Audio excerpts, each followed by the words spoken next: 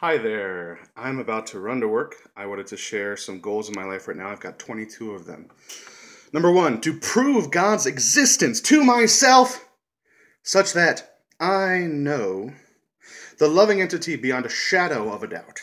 Number two, to prove the reality of the spirit world to myself, nobody else, myself, just me.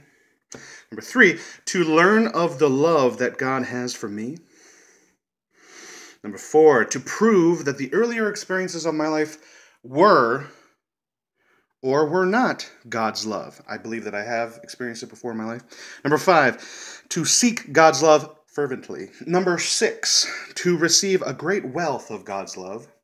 Number seven, to learn about spiritual qualities. Number eight, to learn about my own passions and desires. Number nine, to remove fear and emotional pain from my heart. Number 10, to become a sinless human being, completely pure in every moral virtue. Number 11, to learn about and find my soulmate. Number 12, to learn how I can love God in return. Number 13, to become someone who loves to work and finds work that he loves. Number 14, to become someone who does not fret or worry about how lazy he may be. Big deal. Number 15, to enjoy the times of rest, reflection, and contemplation, knowing them for their benefits to myself and my relationship with God as well as to others. Number 16, to crave God's love more than my addictions. Number 17, to crave pure, fresh, and organic food grown in sustainable ways. Number 18, to lose my addiction. Lose my addiction to junk food. Number 19, to achieve peak physical fitness.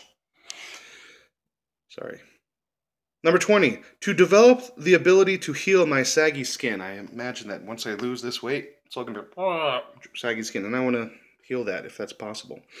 Number 21, to have children and be a good usher for them into this world. Number 22, to have the chance to share my love